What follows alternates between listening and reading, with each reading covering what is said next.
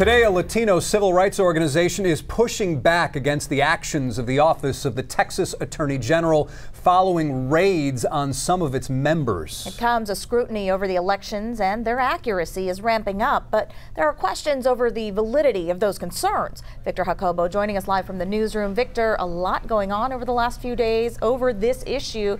What's the latest today? Yeah, Rick and Jason, today the League of United Latin American Citizens, or LULAC, announced it was calling for a federal investigation into searches that were directed by Attorney General Ken Paxton. LULAC says some of the members who were searched earlier this month were people in their 80s.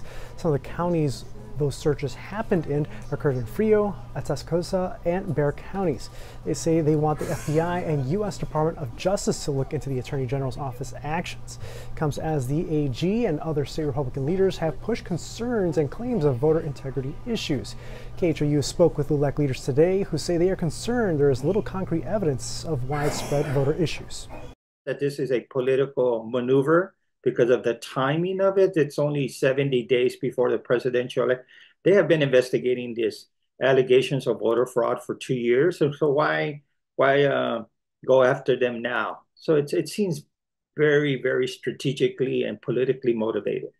Now, LULAC says it is not aware of the specifics of the allegations just yet, but a release from Attorney General Ken Paxton's office said the searches were part of allegations regarding election fraud and vote harvesting that his office says happened during the 2022 election, and that the investigation provided sufficient evidence to obtain search warrants to continue that investigation.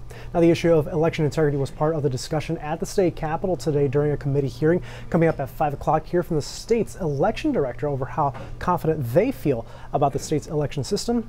In the newsroom, Victor Jacobo, KHOU 11 News.